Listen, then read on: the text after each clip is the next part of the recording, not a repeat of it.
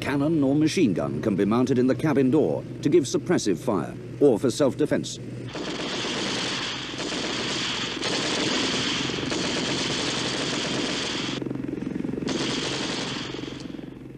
The pilot uses a reflector sight for fixed forward firing weapons.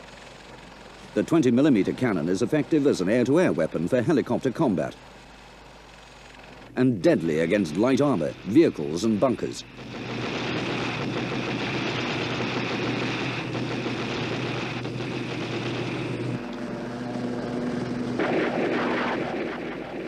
"24 80mm Sura rockets, mounted either side on NATO flanges, provide effective saturation fire against troop positions, truck and armored columns.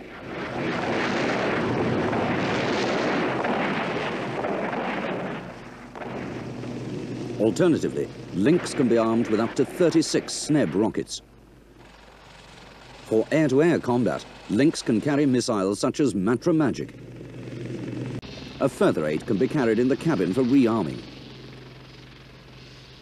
With its low silhouette, Lynx offers virtually no target, as it uses cover whilst observing and firing. Targets are acquired by means of a roof-mounted sight with high magnification. The pilot lines up the aircraft, and the gunner, by a relatively simple control system, guides a HOT missile onto the enemy tank.